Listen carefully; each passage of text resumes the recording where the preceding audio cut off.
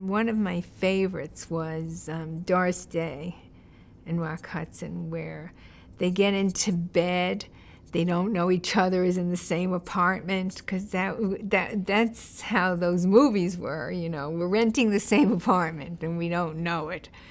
But this was, they were getting into bed in this, and she was wearing the top half of the pajamas and he was wearing the bottom half. And that was one of my favorite movie takeoffs. Doing a movie spoof was like some of the most glorious times that you could have, because you got to go watch a movie.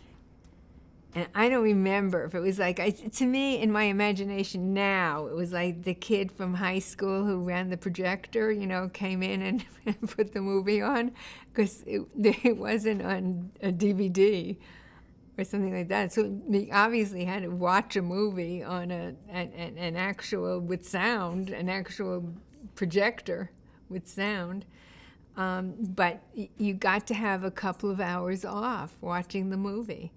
And so the movie was picked, you know, prior to anything, like, so that you would say to Arnie, I'd like to do a takeoff on, you know, something specific. They did Gone with the Wind. We didn't write the Gone with the Wind sketch, but it was a specific movie. And you went and saw the movie. That was like free time. That was like, it was like being in high school, that you got to see the movie. And then we didn't do outlines really, but maybe we knew that a star was coming on the show and that they would be part of it, and so they would be written in. And Carol loved having a precise character. So doing the movie takeoffs was a great thing for her, because she could do the takeoff on that really precise character.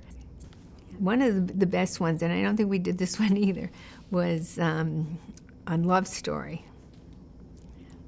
Because, see, again, it was like, even though we sent her out windows, she liked the small moments. And I think, you know, it was something where Harvey said, and we're going to have a wonderful life or whatever, and she went, and you just, I mean, that was the beginning of her dying. And that was a really successful one. But mostly they were old movies, you know, and she loved old movies. And that was a contemporary one, which was quite unusual.